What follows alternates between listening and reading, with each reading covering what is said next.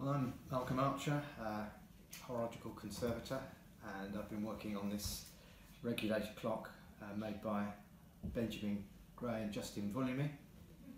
It's a very interesting clock. It's had various alterations and changes made to it by the Vulliamys.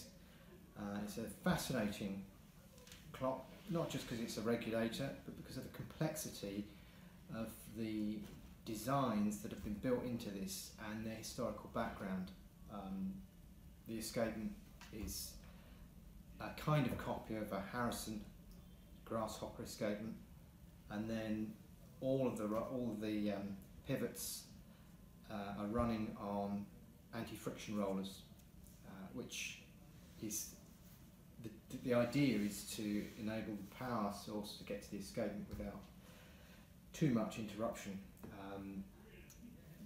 Raises various questions about why the Vulliamys wanted to include this into this clock and again with the escapement, and there's further research going into those sort of things.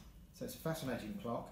The work I've carried out really has been a complete disassembly and detailed photography and measurements of everything, because there are one or two of these clocks in existence and that we want to compare. So we're really looking to see where this fits in historically with the other clocks that are similar to this.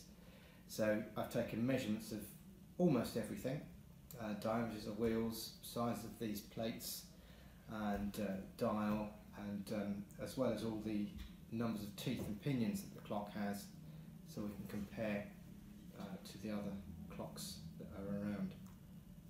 So it's been taken apart, it's been cleaned, some minor adjustments made to the escapement and one or two other areas, and now it's partially reassembled, ready for the dial to go back on and the hands and to be reinstalled, and to be, in this case, this clock is going to be running. It's a clock that's happy to run. It runs without too much maintenance required. It just needs looking after and checking very carefully.